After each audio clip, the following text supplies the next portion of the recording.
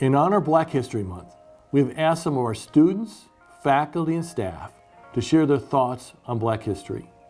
Their stories reflect the rich tapestry of experiences and perspectives at Maritime College. I hope these stories help all of us to rededicate ourselves to create a fully inclusive climate where all voices and perspectives are heard and valued.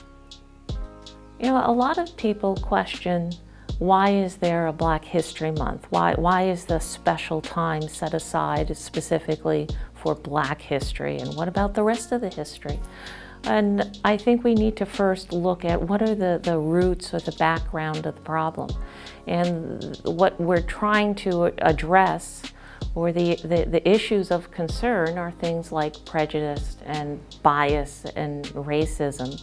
And those things exist in society because of underlying causes. That's the manifestation of the problem, but there are underlying causes, and they're deeply rooted in fear and ignorance and insecurity.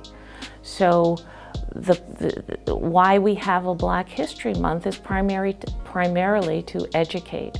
We want to raise awareness and to address the foundations of the ignorance, and so that's one of the I think primary purposes of having a Black History Month. Black history is important because it gives us the opportunity to engage in our history, as it gives context to the present. It is a time to celebrate, reflect, and rejoice the many contributions and achievements of African Americans to the economic growth and development of the United States as a nation. I think Black History Month is extremely important. Knowing the past opened the doors for the future. I think one has to understand and appreciate the many contributions Black Americans have made for this country. I think it's an opportunity to learn, gain understanding, and also appreciate the past and appreciate those that have paved the way for so many. And gaining that understanding could also lead to more empathy. By highlighting the variety of achievements that have been made by people of color, that it provides role models. I had a grandmother who attended Hunter College and was a teacher. I had another grandmother who taught sewing in New York City public schools, and my mother was a teacher. And so I have many role models, and I have a good sense of self-esteem. But I can imagine that if a person did not have that kind of background and those role models, living in this current society, you might have a very damaged sense of self-esteem. And so, again, Black History Month makes us more aware of people who have achieved first. There's so much history out there, documented, undocumented, and just it gives a chance to showcase history of people from the African diaspora, you know. So we need that so people can bring attention to it. It is also important that we know about our Black history, but it is also important that we remember that the fight is not over. We must continue to unify and unite so that we can preserve our history and heritage. When I think about Black history, sometimes in its reflections, or at least what I'm taught sometimes, I'm a little bit disappointed, only because I think Black history is so vast, and there are so many parts to it that aren't necessarily easily understood. And as a result, I wish that there'd be more commemoration to people who aren't necessarily talked about, or people who aren't necessarily well known, and leaders who aren't you know, at the forefront of history or what has been perpetuated in that. I think that if more was spoken about those whose names aren't broadcasted, or whose names weren't necessarily mentioned as much as others, I think I think it would definitely be nicer to see something like that. I look at Black history as a part of American history, and it should be that all Americans should want to learn, to study, to see all the achievements, and also to celebrate it. There are so many facets that people of African descent have touched on. People of African descent are history makers. And sometimes some of those stories are lost and they need to be showcased. Again, Black History Month. So then when you look at some of those stories and some of those doctrines or whatever that may be, all you can say is, wow, this is a proud culture of people, and they continue to demonstrate through and through as time goes on.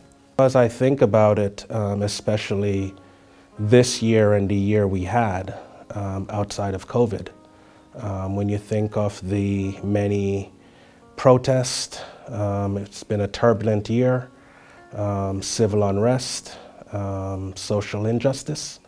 I just find that this year's Black History Month has so much more meaning and significance, and that, I think more, it's 1 month. I hope that it's not forgotten the other 11 months, but that's with any heritage month. But it's significant, and I think it needs to be spoken more, it needs to be taught more, it needs to be in textbook.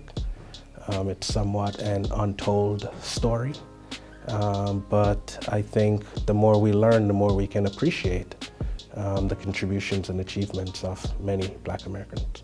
What we have is an education system where we spend, let's say you took a world history class in middle school, you'd spend a month talking about Asian history and the contributions of the Chinese and the Japanese, and you'd spend several months talking about European history and all of the tracing, from the Vikings through the King of Versailles. But how much in that world history class do we actually get to talk about African history? Maybe a week. And that has implications for developing stereotypes or not addressing some of the stereotypes that are out there. One person that I would like to meet, past or present, would be present. And I think it would be Barack Obama.